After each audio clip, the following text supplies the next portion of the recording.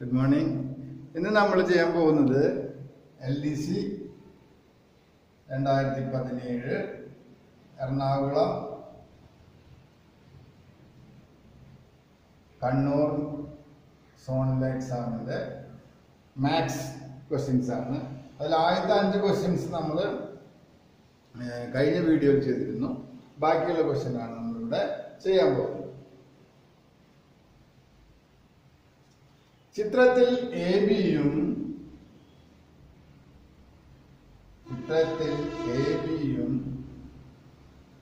സിഡിയും സമാന്തര വരകളാണ്.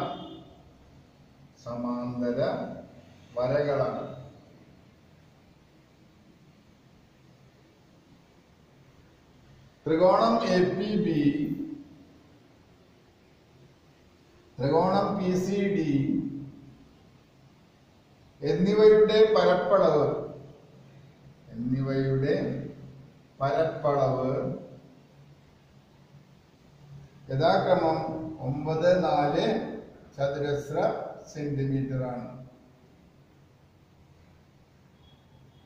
എങ്കിൽ രൂപത്തിന്റെ പരപ്പളവ് എത്ര?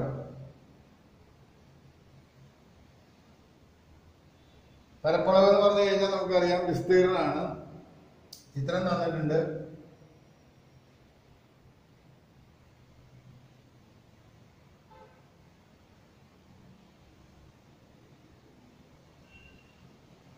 A B C D P ഇതാണ് ചിത്രം. ഇപ്പൊ ഇതിന്റെ 2 ത്രികോണത്തിന്റെ പരപ്പളവ് തന്നിട്ടുണ്ട്. APBയുടെ 9-ഉം PCDയുടെ 4-മാണ്. 9-4 തന്നിട്ടുണ്ട്. മൊത്തം വിസ്തീർണം എത്ര, പരപ്പളവ് എത്ര എന്നാണ് ചോദ്യം. അപ്പൊ നമുക്ക് ഈ ചോദ്യത്തിലേക്ക് വരുന്നതിന് മുമ്പ് നമുക്ക് ജോമെട്രിയിലെ നമ്മൾ പഠിച്ച 9ാം ക്ലാസ്സിലൊക്കെ കുട്ടികൾ പഠിക്കുന്നതാണ്. 9ാം ക്ലാസ്സിലെ കണക്ക് പുസ്തകത്തിന്റെ ആദ്യത്തെ ചാപ്റ്ററിൽ പഠിക്കുന്ന ക്വസ്റ്റ്യൻ ആണിത്. നമുക്ക് പല കുട്ടികളും PSCക്ക് എഴുതുമ്പോൾ വളരെ ബുദ്ധിമുട്ടുള്ള ഒരു ക്വസ്റ്റ്യൻ ആയിട്ട് പറഞ്ഞു. ആക്ച്വലി ഇത് അത്ര ബുദ്ധിമുട്ടുള്ള ക്വസ്റ്റ്യൻ ഒന്നുമല്ല.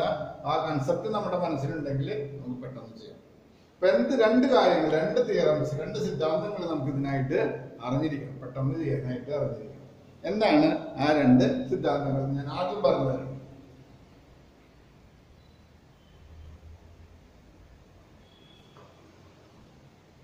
ഒന്നാമത്തേത്, 2 ത്രികോണങ്ങൾ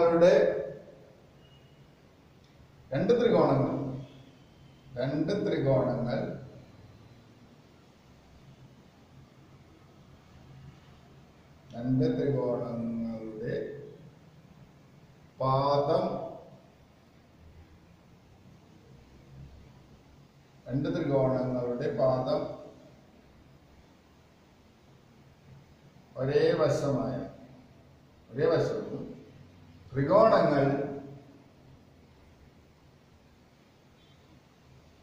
2 സമാന്തര വരകൾക്കിടയിലായാൽ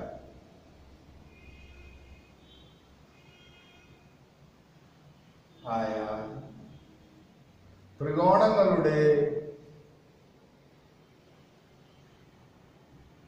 പരപ്പളവ് അല്ലെങ്കിൽ വിസ്തീർണം തുല്യമായിരിക്കും.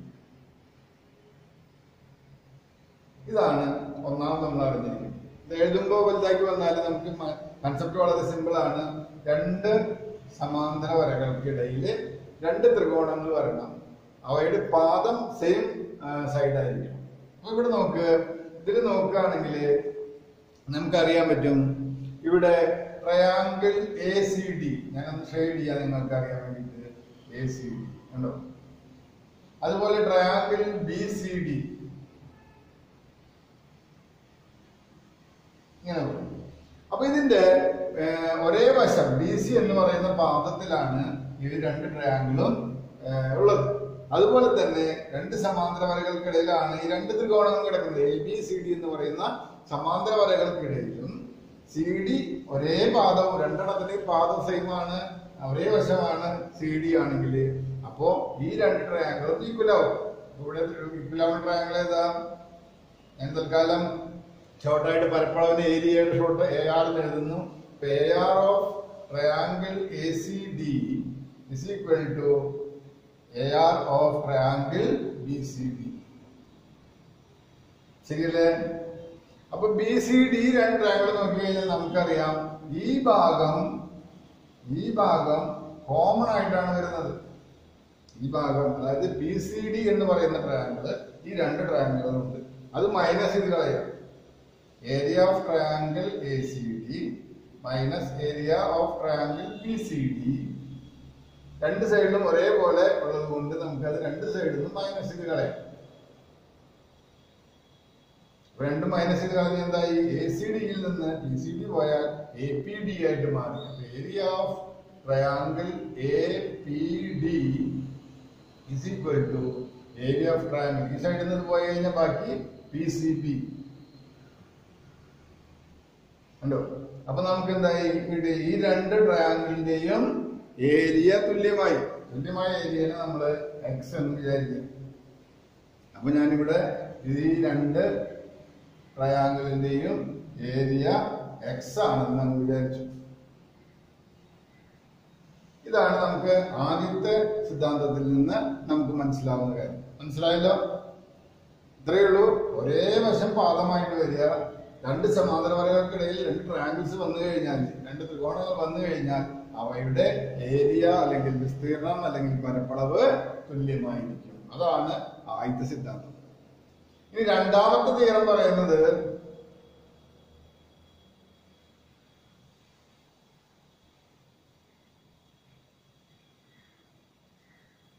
ഒരു ട്രയാങ്കിളിൽ നിന്ന്, ഞാൻ പെട്ടെന്ന് മാർക്ക് ചെയ്ത് കഴിഞ്ഞാൽ നിങ്ങൾക്ക് മനസ്സിലാവും. ട്രയാങ്കിൾ ABC ആണെന്ന് വിചാരിക്കും. എയിൽ നിന്ന് ട്രയാങ്കിളിന്റെ ഒരു മൂലയിൽ നിന്ന് എതിർവശത്തേക്ക് ഒരു വര വരച്ചു. നമ്മൾ തൽക്കാലം AD എന്ന് വിചാരിക്കും. അപ്പൊ നമുക്കറിയാം ഈ വര ഈ ട്രയാങ്കിളിനെ രണ്ട് പരപ്പളവാക്കിയിട്ട് ഭാഗിച്ചു ഇല്ലേ? അതിനെ നമുക്ക് എന്ത് പറയാം? Area of ABDയുടെ പരപ്പളവും is to area of ACD. ഈ രണ്ട് ഏരിയകൾ തമ്മിലുള്ള അംശബന്ധം എന്തായിരിക്കും പറയുന്നത്? ഈ സൈഡുകൾ തമ്മിലുള്ള ഈ BC എന്ന് പറയുന്ന ഇതിനെ നമുക്ക് രണ്ടായിട്ട് ഡിവൈഡ് ചെയ്ത് BDയും BCയും ഇത് തമ്മിലുള്ള അംശബന്ധങ്ങൾക്ക് തുല്യമായിരിക്കും. BD/BC. എത്രയോ അതിന്റെ സിദ്ധാന്തം വളരെ ലെങ്തി ആയിട്ട് എഴുതുമ്പോൾ നിങ്ങൾക്ക് മനസ്സിലാവില്ല. പറഞ്ഞൊരു ഷോർട്ടായിട്ട് പറഞ്ഞു. ഇതാണ് തീരം പറയുന്ന കാര്യം. ഒരു ട്രയാങ്കിളിനെ അതിന്റെ ഒരു വെർട്ടക്സിൽ നിന്ന്, ഒരു മൂലയിൽ നിന്ന് എതിർവശത്തേക്ക് ഒരു വര വരച്ചു കഴിഞ്ഞാല് അത് സൈഡിനെ രണ്ടായിട്ട് ഡിവൈഡ് ചെയ്യും. അപ്പൊ അതിന്റെ അംശബന്ധവും ഈ ട്രയാങ്കിൾ രണ്ടായിട്ട് ഡിവൈഡ് ചെയ്ത ട്രയാങ്കിൾസിന്റെ ഏരിയയുടെ അംശബന്ധവും തുല്യമായിരിക്കും. മനസ്സിലായോ? അപ്പൊ ഇത് വളരെ എന്താ പറയുക ഇമ്പോർട്ടന്റ് ആയിട്ടൊരു കൺസെപ്റ്റ് ആണ്. പല കേസിലും നമ്മളെ സഹായിക്കും. അപ്പൊ അതുകൊണ്ട് നിങ്ങൾ ഇത് രണ്ടും ഈ മുമ്പ് പറഞ്ഞ കൺസെപ്റ്റും ഈ കൺസെപ്റ്റും മനസ്സിലാക്കി. അപ്പൊ ഇതിവിടെ എങ്ങനെ ഉപയോഗിക്കുന്നു എന്ന് നമുക്ക് നോക്കാം. ഓക്കെ. അപ്പൊ ഇവിടെ നമ്മള് ഇവിടെ ഈ ട്രയാങ്കിളിന് കണ്ടോ, ഈ AP എന്ന് പറയുന്ന ഇതിൽ ADക്ക് പകരം നമ്മളിവിടെ AP എന്നുള്ള വരയാണെന്ന് വിചാരിച്ചു. അപ്പൊ AP എന്ന് പറയുമ്പോൾ ഈ ABD എന്ന് പറയുന്ന ട്രയാങ്കിളിനെ രണ്ടായിട്ട് ഭാഗിച്ചു ഇല്ലേ? അപ്പൊ ഇവിടെ ഇതിന്റെ ഏരിയയും ഇതിന്റെ ഏരിയയും വന്നു. അപ്പൊ അതിന്റെ ഏരിയ എന്താ? Area of APB. ഈ തീരം അനുസരിച്ച് നമ്മളിവിടെ ഇത് നമ്മുടെ തീരത്തിന്റെ കൺസെപ്റ്റ് ആയിട്ട് എഴുതി വയ്ക്കുക. ഇനി നമ്മൾ അത് ഇവിടെ അപ്ലൈ ചെയ്യുക എങ്ങനെയാണെന്നാണ് നോക്കുന്നത്. അപ്പൊ ഇതിന്റെ AP ആണ് ഇവിടുത്തെ ലൈൻ. AP ഈ ട്രയാങ്കിളിനെ എന്തായിട്ട് രണ്ടായിട്ട് രണ്ട് പരപ്പളവാക്കിയിട്ട് ഡിവൈഡ് ചെയ്തു. അപ്പൊ അത് area of APB is to area of APD. ഇത് തമ്മിലുള്ള അംശബന്ധം, ഏരിയകൾ തമ്മിലുള്ള അംശബന്ധമായിരിക്കും എന്തായിരിക്കും പറയുന്നത്? വശങ്ങളുടെ അംശബന്ധത്തിന് തുല്യമായിരിക്കും. അപ്പോ ഈക്വൽ ടു BP/PD. ഏത് ട്രയാങ്കിൾ ആണോ ആദ്യം വരുന്നത് ആ ട്രയാങ്കിളിലുള്ള വശം ആദ്യം എഴുതാം. അപ്പൊ BP/PD. ഇനി നമ്മൾ ഇപ്പുറത്തെ സൈഡിലേക്ക് വരുമ്പോൾ നോക്കിയേ, CP എന്ന് പറയുന്ന വര ഈ BCD എന്ന് പറയുന്നതിന്റെ BD എന്നുള്ള വശത്തിന് രണ്ടായിട്ട് ഡിവൈഡ് ചെയ്തിട്ടുണ്ട്. CP കണ്ടോ എന്തായിട്ട് മാറി? DPയും PBയുമായിട്ട് മാറി. അപ്പൊ നമ്മളിവിടെ ഇതെടുക്കുന്നു ഏരിയ ഓഫ് ഏരിയ ആദ്യം പറയാം നമുക്ക് BPC ഈസ് ടു ഇപ്പുറത്തെ ഏരിയ എന്താ വരുന്നത് PCD.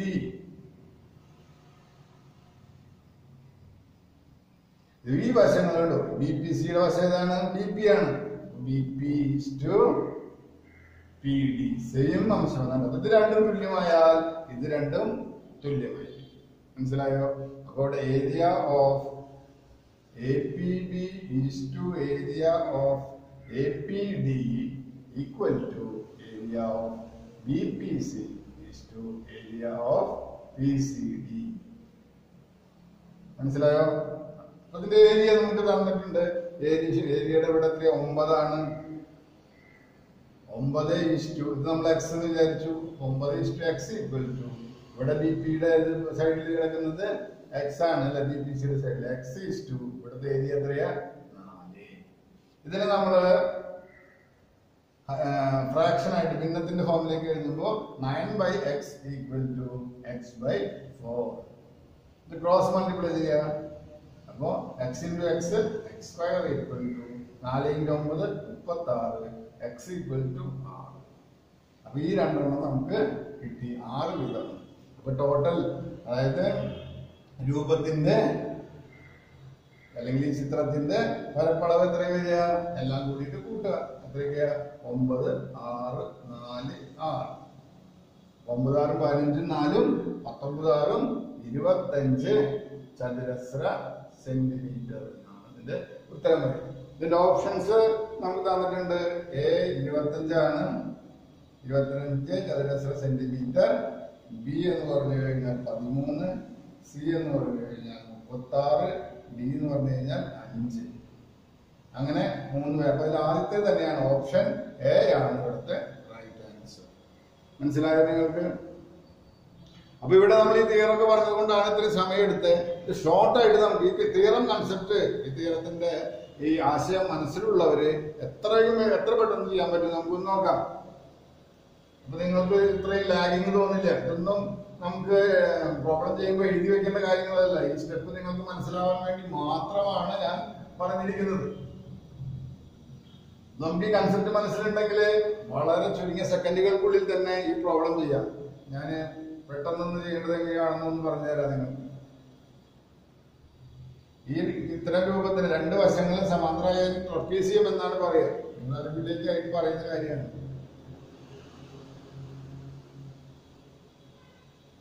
ഇത് ഫിഗറൊക്കെ നമ്മുടെ ക്വസ്റ്റ്യൻ പേപ്പറിലുണ്ട്. അപ്പൊ നിങ്ങൾ അത് തന്നെ ചെയ്ത് നോക്കിയാൽ മതി. വരയ്ക്കേണ്ട കാര്യമൊന്നുമില്ല. അപ്പൊ ഇവിടെ 9 തന്നിട്ടുണ്ട്, ഇവിടെ 4 തന്നിട്ടുണ്ട്. അപ്പൊ ഈ മനസ്സിലാശയമുള്ള ആൾക്ക് മനസ്സിലായി CD എന്ന് പറയുന്നത് ബേസ് ആയിട്ട് 2 ട്രയാങ്കിൾ ഉണ്ട്, ACDയും BCDയും. അപ്പൊ അത് 2 ഈക്വൽ ആണ്. ഇത് മൈനസ് കളഞ്ഞാൽ ഇത് ഈക്വൽ ആണ്. അപ്പൊ ഇവിടെ X ഇവിടെ X. പിന്നെ ഇവിടുന്ന് ഒരു ലൈൻ ഇതിനെ ഡിവൈഡ് ചെയ്തിട്ടുണ്ട്. അപ്പൊ നമുക്കറിയാം അതിന്റെ ഏരിയയുടെ റേഷ്യോ എന്തായിരിക്കും? അത് തന്നെയായിരിക്കും ഇവിടെ BP/PD എന്നുള്ളതിന്റെ റേഷ്യോ.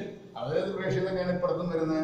അപ്പൊ ഈ റേഷ്യോസ് തമ്മിൽ ഈക്വൽ ആയിരിക്കും. അപ്പൊ 9/x equal to x/4. x² equal to 36. 36ന്റെ root എത്രയാണ്? 6. അപ്പൊ 6 കിട്ടി. 6ഉം 6ഉം കിട്ടി. അപ്പൊ നമുക്ക് 9 6 15 19 25 ഉത്തരം കിട്ടി. കണ്ടോ? എത്രയും ഫിഗർ വരച്ചു കഴിഞ്ഞതിന് ശേഷം നമ്മൾ എത്ര സമയം എടുക്കുന്നു? വളരെ ഒരു 10-15 സെക്കൻഡുകൾക്കുള്ളിൽ നമുക്ക് ഇതിന്റെ ഉത്തരം കിട്ടും. മനസ്സിലായോ? വളരെ സിമ്പിൾ അല്ല കാര്യം. ഈ ആശയം മനസ്സിലില്ലാത്ത ഒരാളെ സംബന്ധിച്ചിടത്തോളം ഈ പ്രോബ്ലം ചെയ്യാനായിട്ട് പറ്റില്ല. അപ്പൊ അതുകൊണ്ട് നിങ്ങൾ ഈ കൺസെപ്റ്റ് നമ്മുടെ മനസ്സിൽ ഉണ്ടായിരിക്കണം. പലരും പറഞ്ഞത് എക്സാം കഴിഞ്ഞ് വന്നപ്പോൾ ഔട്ട് ഓഫ് സിലബസ് ആയിരിക്കും എന്നൊക്കെ പറഞ്ഞു. പക്ഷെ ഇത് ഔട്ട് ഓഫ് സിലബസ് ഒന്നല്ല. നമ്മുടെ 10ാം ക്ലാസ് ആണ് ഇതിന്റെ അടിസ്ഥാന യോഗ്യത. 10 വരെയുള്ള പുസ്തകങ്ങളിലുള്ള ഇത് വേണമെങ്കിൽ അവർക്ക് ചോദിക്കാവുന്നതാണ്. ഇത് 9ാം ക്ലാസ്സിലെ കൺസെപ്റ്റാണ് ഇത്. നിങ്ങൾക്ക് കൂടുതൽ അറിയണമെങ്കിൽ 9ാം ക്ലാസ്സിലെ സ്റ്റേറ്റിന്റെ ബുക്കിലെ ആദ്യത്തെ ചാപ്റ്റർ ഒന്ന് വായിച്ചു നോക്കിയാൽ മതി. ഓക്കെ, ഇനി നമുക്ക് അടുത്ത ക്വസ്റ്റ്യനിലേക്ക് പോവാം. അടുത്ത ക്വസ്റ്റ്യൻ 3 കാറുകളുടെ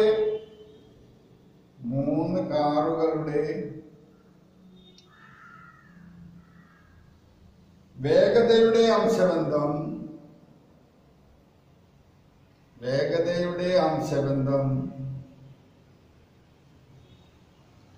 3:4:5 ആണ്. ഒരു നിശ്ചിത ദൂരം സഞ്ചരിക്കാൻ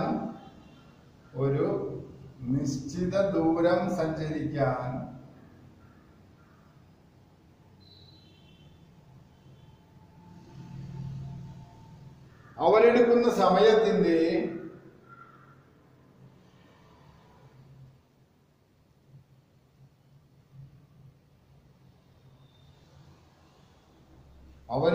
സമയത്തിന്റെ അംശബന്ധം ഏത്?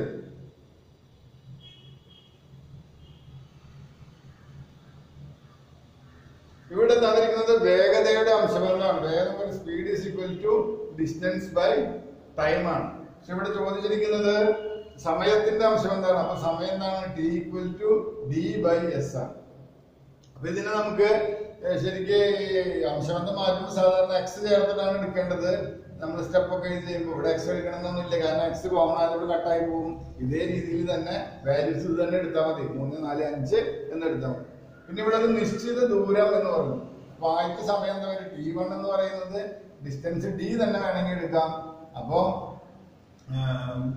ഡിവൈഡഡ് ബൈ അതിന്റെ സ്പീഡിന്റെ അംശബന്ധത്തിൽ വരിക 3. അപ്പൊ ഇവിടെ നിശ്ചിത ദൂരം T2 എന്ന് പറഞ്ഞാലും എന്താണ്? D/4. T3 എന്ന് പറഞ്ഞു കഴിഞ്ഞാൽ D/5. ഡിക്ക് നമുക്ക് എത്രയാണെന്ന് തന്നില്ല. 3 പേരും ഒരേ ദൂരമാണ് സഞ്ചരിക്കുന്നത് കൊണ്ട് ഡി എടുക്കാം. പക്ഷെ ഈ ഡി എടുക്കുന്നതിനേക്കാളും എളുപ്പം നമുക്ക് ഈ ഡി എന്നുള്ളത് ഇതിന്റെ LCM ഓഫ് 3, 4, 5 എടുക്കാം. ഈ 3 നമ്പറിന്റെ LCM എടുക്കുക. നിശ്ചിത ദൂരം എന്ന് പറയുന്നത് ഇതിന്റെ LCM 3 × 4 12 × 5 60 ആണെന്ന് വിചാരിച്ച് ചെയ്യുകയാണെങ്കിൽ കുറച്ചും കൂടി എളുപ്പമായിരിക്കും. ഡിക്ക് പകരം നമ്മൾ 60 കൊടുത്തിരിക്കുക. അപ്പൊ എന്താ വരിക? 60/3 ഇസ്റ്റു 60/3 ഇസ്റ്റു 60/4 ഇസ്റ്റു 60/5. അപ്പോ 3 ഇതിൽ 20 പ്രാവശ്യം, 4 ഇതിൽ 15 പ്രാവശ്യം, 5 ഇതില് 12 പ്രാവശ്യം. ഇനി നമുക്ക് ഓപ്ഷൻ ഏതൊക്കെ തന്നിരിക്കുന്നത് നോക്കാം. എ എന്ന് പറയുന്നത് 6:8:10 ആണ്. ബി എന്ന് പറയുന്നത് 20:15:12 ആണ്. സി എന്ന് പറയുന്നത് 12:20:15 ആണ്.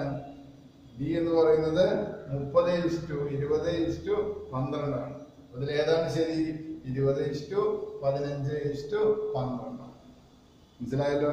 അപ്പൊ അത് വളരെ സിമ്പിൾ ആണ്. ഈ സ്റ്റെപ്പുകളൊന്നും നമുക്ക് എഴുതേണ്ട ആവശ്യമില്ല. ഈ കൺസെപ്റ്റ് അറിഞ്ഞിരുന്നു കഴിഞ്ഞാൽ നമുക്ക് ഡയറക്റ്റ് ഒരു നിശ്ചിത ദൂരം എന്ന് പറയുമ്പോൾ വേഗത സമയമാണ് കണ്ടുപിടിക്കണമെങ്കിൽ വേഗത എന്നുള്ളത് ഡിസ്റ്റൻസ് ബൈ സ്പീഡാണ്. അപ്പൊ ഡിസ്റ്റൻസ് എന്നുള്ളത് നിശ്ചിത ദൂരം നമുക്ക് എത്ര വേണമെങ്കിൽ 50 കിലോമീറ്റർ ആവാം, 60 ആവാം, 70 ആവാം. നമ്മുടെ പ്രോബ്ലം ചെയ്യാൻ ഏറ്റവും എളുപ്പം ഈ LCMത്തിന്റെ ഈ 3 അംശബന്ധം തന്നിട്ടില്ലേ, അതിന്റെ LCM കണ്ടുപിടിക്കുക. LCM ആണ് ദൂരം എന്ന് വിചാരിച്ച് ചെയ്ത് കഴിഞ്ഞാല് നമുക്ക് പെട്ടെന്ന് നമുക്ക് ഇതിന്റെ ഉത്തരത്തിലേക്ക് എത്താം. അല്ലെങ്കിൽ ഡി ഇട്ട് കഴിഞ്ഞ് ഡി കട്ട് ചെയ്ത് കളഞ്ഞ് പിന്നെ ഇതിന്റെ LCM കൊണ്ട് മൾട്ടിപ്ലൈ ചെയ്ത് അങ്ങനെയൊക്കെ പോകേണ്ടി വരും. അതിനേക്കാളൊക്കെ എളുപ്പം ഇങ്ങനെ ചെയ്യുന്നതാണ്. നിങ്ങൾക്ക് മനസ്സിലായെന്ന് വിചാരിക്കും. ഇനി നമുക്ക് അടുത്ത പ്രോബ്ലത്തിലേക്ക്.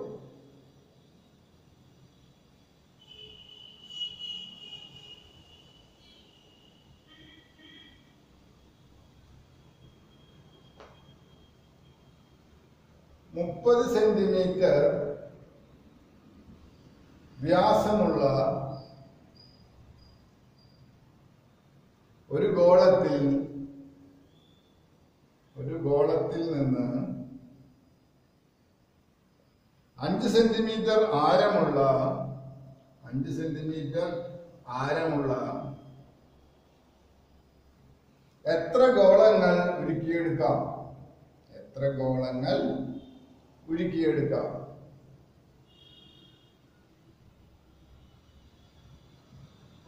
അപ്പൊ ഒരു വലിയ രൂപത്തിൽ നിന്ന് ചെറിയ രൂപം എത്ര ഉണ്ടാക്കാന്ന് പറയുമ്പോൾ അതിന് ഡിവിഷനാണ് ഇവിടെ വരിക എന്നുള്ളത് ആദ്യമേ നമ്മുടെ മനസ്സിൽ ഉണ്ടാകണം. ഹരിക്കാണ് വലുത് ബൈ ചെറുത് എന്നാണ്. വലുത് ബൈ ചെറുത്. എത്രയാണ് നമ്പർ കിട്ടുന്നത് അത്രയും നമ്പർ നമുക്ക് ഉണ്ടാക്കിയെടുക്കാം. അത്രയും എണ്ണം സാധനം ഉണ്ടാക്കിയെടുക്കാം. അത് ഇപ്പൊ ഇവിടെ ഗോളമാണ്. അത് അർദ്ധഗോളം ആയാലും അല്ലെങ്കിൽ സിലിണ്ടർ ആയാലും കോണായാലും ഒക്കെ ഇതുപോലെ തന്നെയാണ് ചെയ്യേണ്ടത്.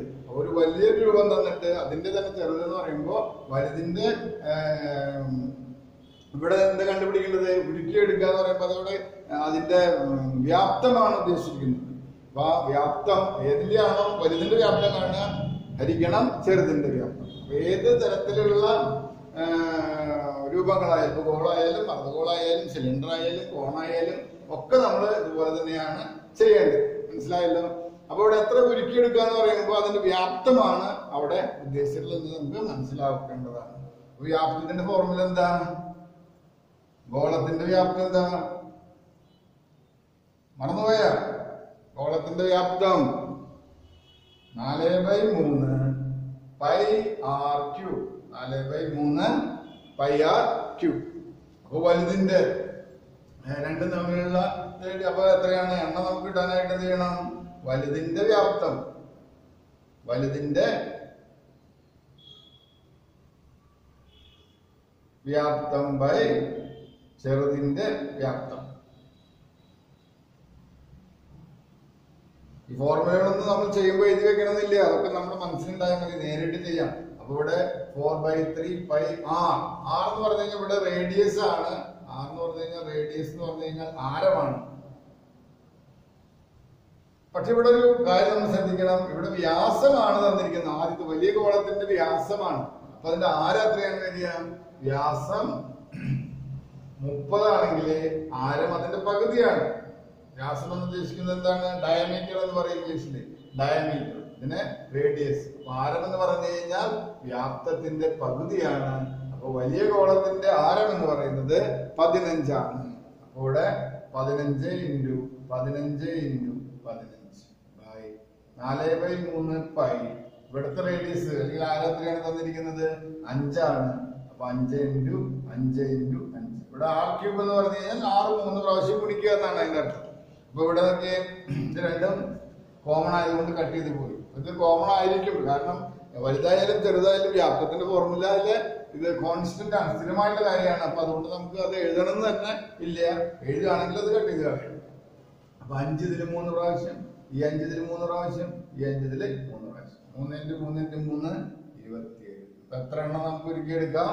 27 എണ്ണം ഒരുക്കിയെടുക്കാം. ഇതിന്റെ ഓപ്ഷൻ തന്നിട്ടുള്ളത് എ എന്ന് പറഞ്ഞു കഴിഞ്ഞാൽ 216 ആണ്, ബി എന്ന് പറഞ്ഞാൽ 27 ആണ്, സി എന്ന് പറഞ്ഞു കഴിഞ്ഞാൽ 8 ആണ്, ഡി സമം 10. അപ്പൊ ഇവിടെ ബി, ഓപ്ഷൻ ബി ആണ് കറക്റ്റ് ആയിട്ടുള്ള ഓപ്ഷൻ. മനസ്സിലായല്ലോ? ഇത് വളരെ സിമ്പിൾ ആണ്. അപ്പൊ ഇതിന്റെ ഫോർമുലകള് ഇവിടെ അറിയേണ്ട രണ്ട് കാര്യങ്ങള്, ഒന്ന് ഗോളത്തിന്റെ വ്യാപ്തത്തിന്റെ ഫോർമുല നമ്മൾ അറിഞ്ഞിരിക്കണം, ഒന്നാമത്തെ കാര്യം. രണ്ടാമത്തെ കാര്യം, വ്യാസം എന്ന് പറഞ്ഞു കഴിഞ്ഞാൽ അതിന്റെ പകുതിയാണ് ആരം എന്നുള്ളത് നമ്മൾ അറിഞ്ഞിരിക്കണം. മനസ്സിലായോ? അപ്പൊ ഈ രണ്ട് കാര്യങ്ങൾ. പിന്നെ മൂന്നാമത്തെ കാര്യം, ഉരുക്കിയെടുക്കുക എന്ന് പറഞ്ഞു കഴിഞ്ഞാൽ അതിന്റെ വ്യാപ്തമാണ്. അതിലെത്ര നമുക്ക് ഉരുക്കുമ്പോൾ അതിലെത്ര മെറ്റീരിയൽ ഉണ്ട് അത് മൊത്തം ഉരുക്കി കിട്ടും. എന്നിട്ട് നമ്മൾ ചെറുതായിട്ട് ഉണ്ടാക്കുകയാണ് ചെയ്യുന്നത്. അപ്പൊ ഇവിടെ ഉദ്ദേശിക്കുന്നത് അതിന്റെ വ്യാപ്തമാണെന്നുള്ള കാര്യം. ഉരുക്കിയെടുക്കുക എന്നൊക്കെ പറയുമ്പോൾ അത് വ്യാപ്തമാണ് അവിടെ ഉദ്ദേശിക്കുന്നത് എന്നുള്ളതും കൂടി നമുക്ക് മനസ്സിലായാലാണ് ഇത് ഈ പ്രോബ്ലം ചെയ്യാനായിട്ട് പറ്റുക. ഈ 3 കാര്യങ്ങൾ നമ്മൾ മനസ്സിലുണ്ടെങ്കിൽ ഇതൊക്കെ വളരെ കുറഞ്ഞ സമയം കൊണ്ട് നമുക്ക് ചെയ്തെടുക്കാവുന്നതാണ്. ഇനി അടുത്ത പ്രോബ്ലം.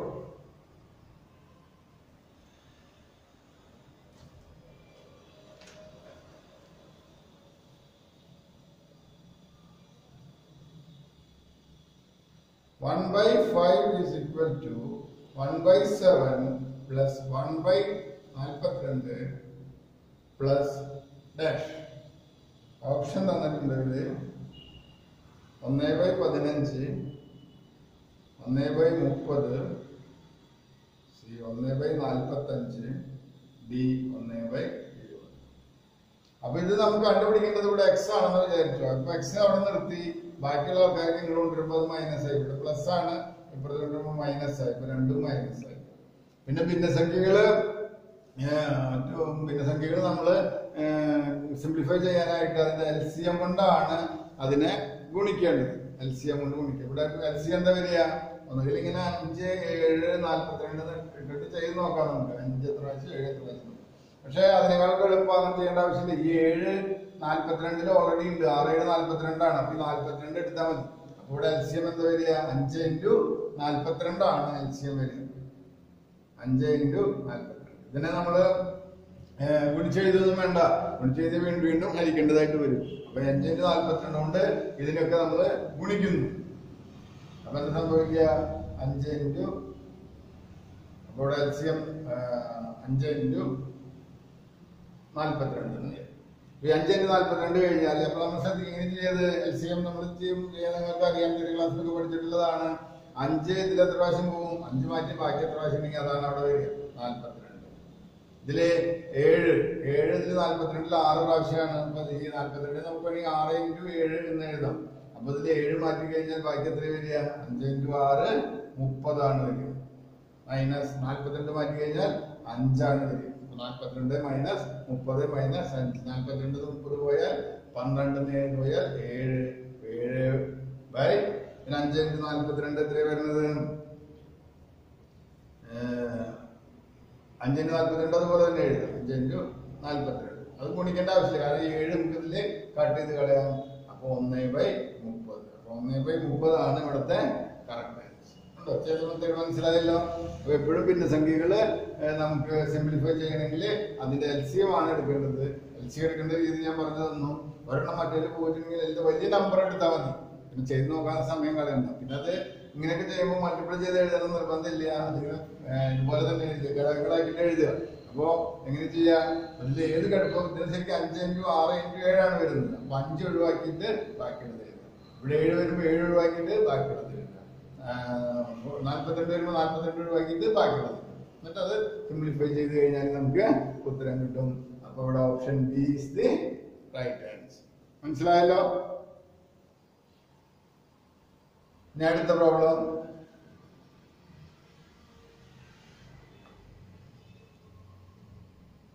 ഒമ്പതാമത്തെ പ്രോബ്ലം. 10% ഡിസ്കൗണ്ടിൽ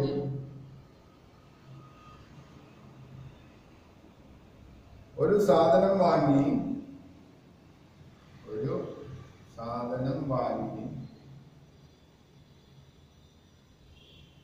20% വില കൂട്ടി വിൽക്കുന്നു. 20% വില കൂട്ടി വിൽക്കുന്നു.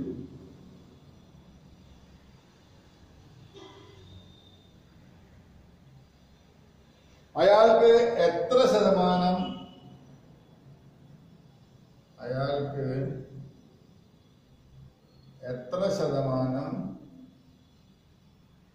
രൂപ അധികം ലഭിക്കും?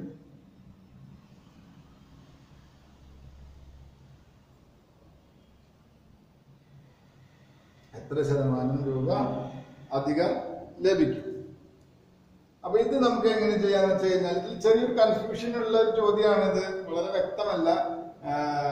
എങ്കിലും നമുക്ക് എങ്ങനെ 2 കേസുകളിലും എങ്ങനെ ചെയ്യാന്നുള്ളത് നോക്കി വെക്കാം. അപ്പൊ ഇവിടെ എത്ര ഒരു സാധനം വാങ്ങി, അത് എത്രയാണ് അതിന്റെ വില തന്നിട്ടില്ല. അപ്പൊ അതിന് വില ഒരിക്കൽ തന്നില്ലെങ്കിൽ ഒന്നുകിൽ 100 എടുക്കാം, അല്ലെങ്കിൽ X എടുത്ത് ചെയ്യാം. 100 എടുത്ത് ചെയ്യുന്നതാണ് എപ്പോഴും എളുപ്പം. അപ്പൊ വില 100 എടുത്തു.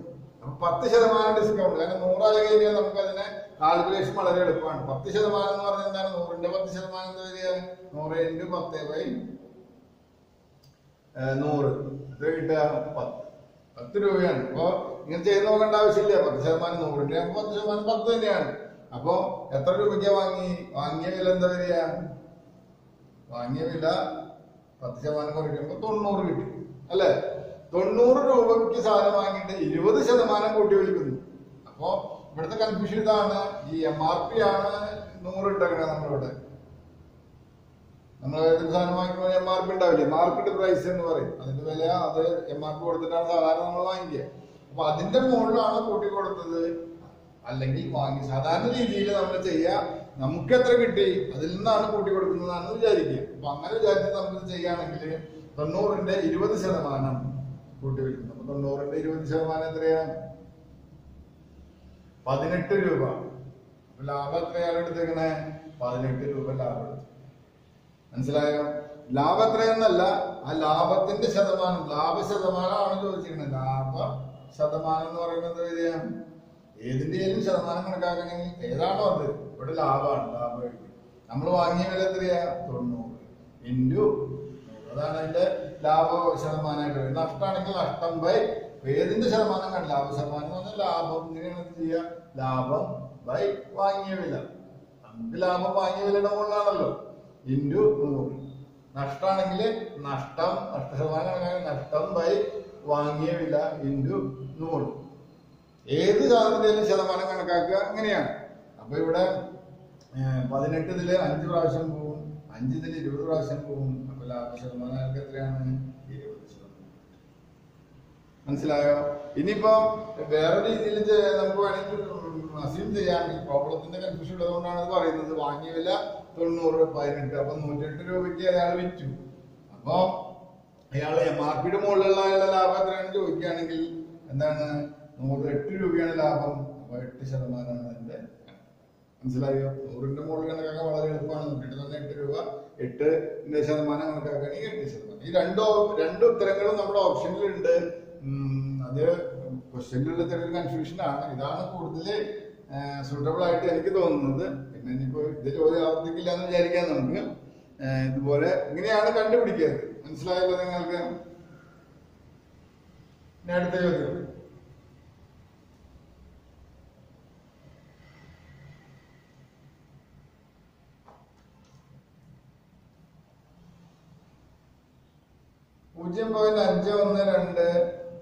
(0.512) plus 0.008 whole raised to 1/3 divided by 0.512 whole raised to 1/3 minus 0.008 whole raised to 1/3.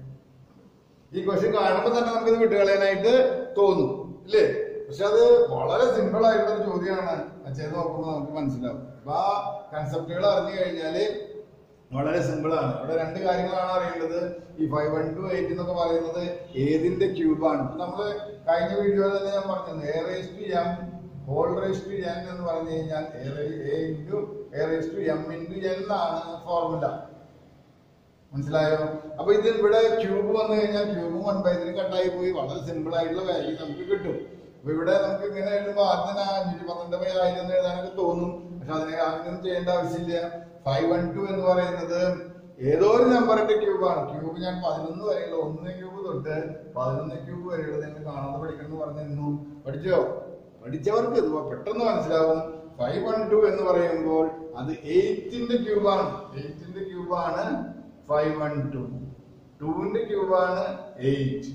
മനസ്സിലായോ? അപ്പൊ ഇവിടെ 0.512 3 സ്ഥാനമുണ്ട്. അപ്പൊ 0.8ന്റെ ക്യൂബാണ്. അപ്പൊ 0.8 ക്യൂബ് raised to 1/3 പ്ലസ് ഇതെന്താ വരിക? ഇവിടെ 3 സ്ഥാനമുണ്ട്. അപ്പൊ 2ന് 0.2 കൊടുത്തു കഴിഞ്ഞാൽ 2.2 ഇവിടെ 3 സ്ഥാനം വരും. അപ്പൊ ഇവിടെ ക്യൂബ് raised to 1/3. ഇവിടെ അതുപോലെ തന്നെ 0.8 ക്യൂബ് raised to 1/3. ഇവിടെ ഇതിന്റെ രണ്ട് കണ്ടുപിടിച്ചാൽ ഇവിടെ എഴുതണ്ട, വാല്യൂ എഴുതിട്ട് ചെയ്താലും മതി. 0.8 0.2 raised to cube raised to 1/3 same values ആണ്. അപ്പൊ ഇവിടെ നമുക്കറിയാം ഈ ഫോർമുല ഉപയോഗിച്ച് വരുമ്പോൾ ഈ 3യും അതായത് 3 × 0.512 raised to 3 × 1/3 എന്നാ വരിക. 3 കട്ട് ചെയ്ത് കഴിഞ്ഞാൽ എന്താ വരും? ഇവിടെ 0.8 വരും. ഇവിടെ അതുപോലെ കട്ട് ചെയ്ത് കഴിഞ്ഞാൽ 0.2 വരും. ഇവിടെ 0.8 മൈനസ് 0.2 വരും. അപ്പൊ ഇവിടെ എന്താ വരിക? 0.8 0.2 ആകുമ്പോൾ 1.0 അതായത് 1 കിട്ടും. ഇവിടെ 0.6 കിട്ടും. അപ്പൊ ഈ 0.6 കിട്ടുമ്പോ നമുക്ക് ചെയ്യാനായിട്ട് എന്ത് ചെയ്യാം? ഇതിന്റെ ദശാംശം മാറ്റാനായിട്ട് 10 കൊണ്ട് ഡിവൈഡ് ചെയ്യാം. 10. അപ്പൊ ഇതെന്തായിട്ട് മാറി? 10/6 ആയിട്ട് മാറി, അല്ലെങ്കിൽ 5/3 ആയിട്ട് മാറി. ഇതിന് നമുക്ക് മിക്സഡിലാണെങ്കിൽ 1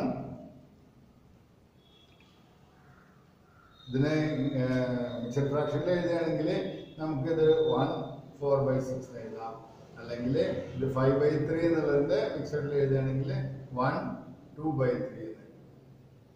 ഇതാണ് ഇതിന്റെ ഉത്തരം. വളരെ സിമ്പിൾ ആയിട്ട് നമുക്ക് ഇതിന്റെ ഇവിടെ ഓപ്ഷൻസ് തന്നിരിക്കുന്നത്.